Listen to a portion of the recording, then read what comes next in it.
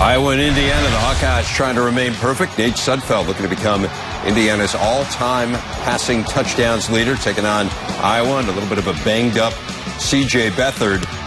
Akram Wadley feeling just fine, at least early on in this game. This is the longest run of his career.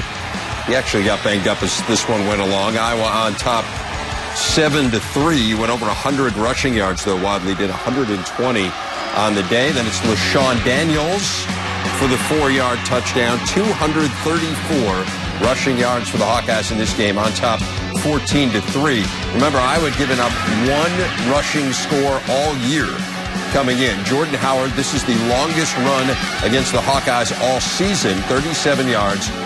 Makes it 14-10 in favor of Iowa, and then Howard does it again. So one rushing touchdown allowed all year coming in. They give up 2 to Jordan Howard in a matter of a few minutes.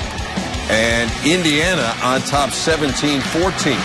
Closing seconds to the first half, C.J. Beathard. Look at this effort.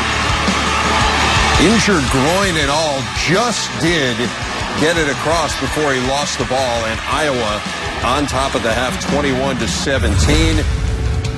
And speaking of efforts, 28-20 midway through the fourth. Beathard, George Kittle. How about that dive for the end zone? Beathard threw for 233 yards, rushed for 38 as well. It's 35-20.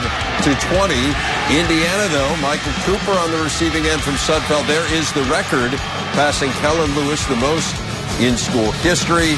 Indiana goes for the onside kick, unable to recover. Looked like they had it momentarily, but the Hawkeyes able to grab it, and they are still perfect.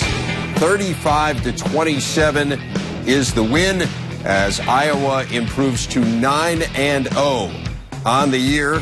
Just the second ever 9-0 start for the Hawkeyes. 2009, the other, their 6th win in their last 7 visits to Bloomington as IU loses its 30th straight against top 10 opponents.